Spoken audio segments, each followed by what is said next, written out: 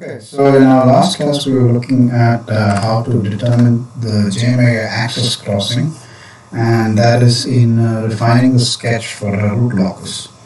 So once you've done that, the last point that we need to look at is to calculate the angle of departure and arrival.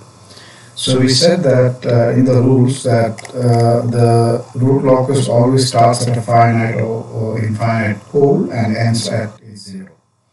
So what is the angle at which it departs and it creates it on the root locus? So that's the last part that we need to have a look at in this section.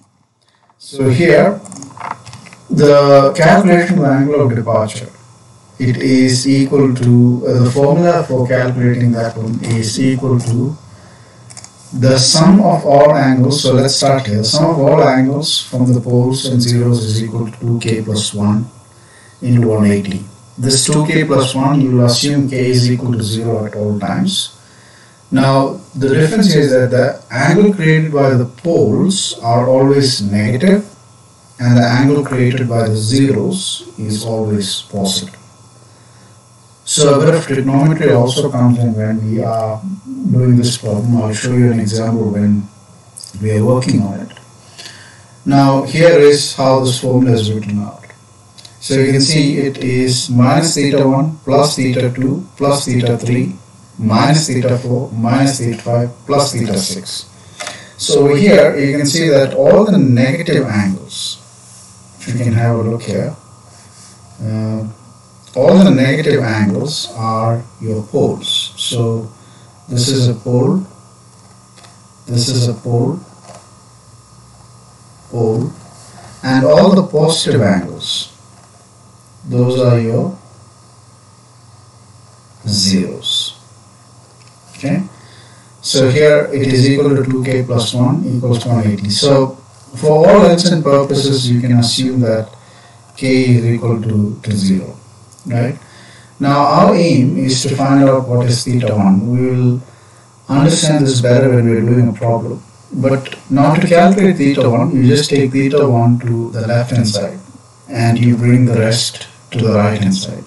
And if you do the calculation, you will get a value for theta 1. So this is how we calculate the angle of departure. Now let's try and see if we can do a problem based on this. So this is a solved example in your textbook that I am trying to do. You can try some more examples in the text to give you some more answers there. Now, this is the question. It's an open loop transfer function and we are supposed to find the angle of departure. So when you have a question of this nature, the first thing that we need to do is to draw the S-plane diagram or the S-plane representation for this figure, right? So whenever you're doing the S-plane, the most important thing is you need to determine the axes that you have. So here you will see that this is the real axis, sigma, and this is the imaginary axis, j omega. So this is the origin. You have your positive axis and you have your negative axis here.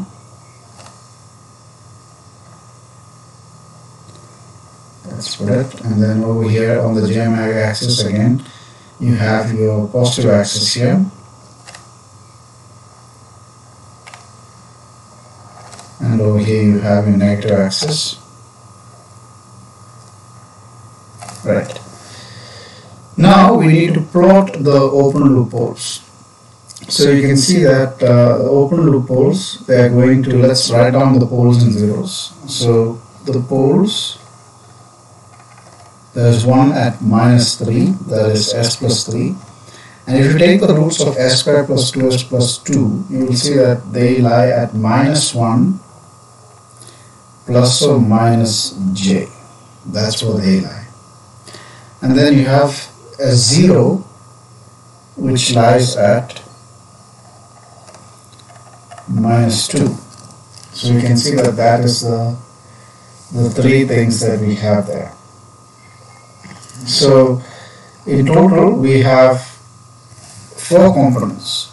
The pole at minus 3, and then there's two poles. The first one is at minus 1 plus or minus j plus j, and the second one is at minus 1 minus j. And then you have the 0 at minus 2. So let's try and plot them. So the pole at minus 3, I'm going to, let's use the blue ink there. That is the pole at minus 3. Then you have the pole at minus 1 plus j, and then you have a pole at minus 1 minus j. And then you have a 0 at minus 2. Now, we need to find out what are the angles. So, the first thing that we're going to do is we're going to draw the lines here, right? So, assuming that the root locus of this system passes through this point, right? That is the assumption that we make. So assuming that the root locus passes through this point,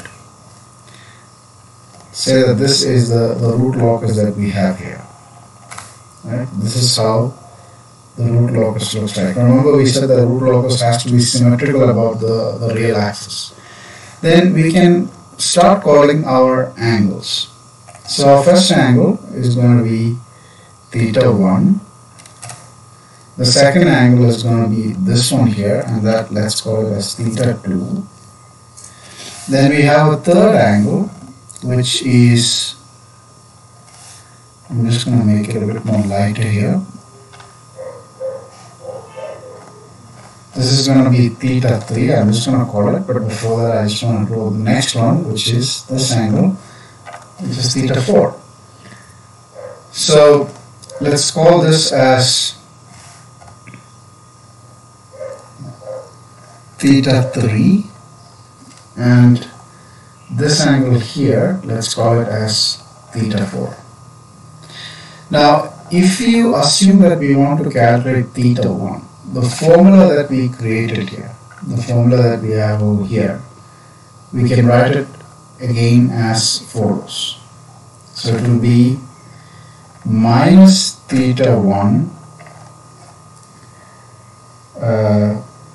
minus theta 2, because remember, I'm taking the negative of the angle from the poles and the positive from the angle of the zeros, plus theta 3, because theta 3 is an angle from a 0, and then minus theta 4 is equal to 180 degrees. I took it as directly 180 degrees because if you substitute for k equals 0 here, it becomes 2 into 0 plus 1, which is 1 into 180, which is 180 degrees. So from here, we need to calculate theta 1. So theta 1 is equal to minus theta 2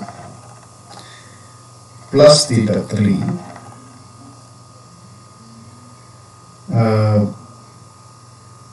okay, let's just do it like this. Yeah, minus theta 1.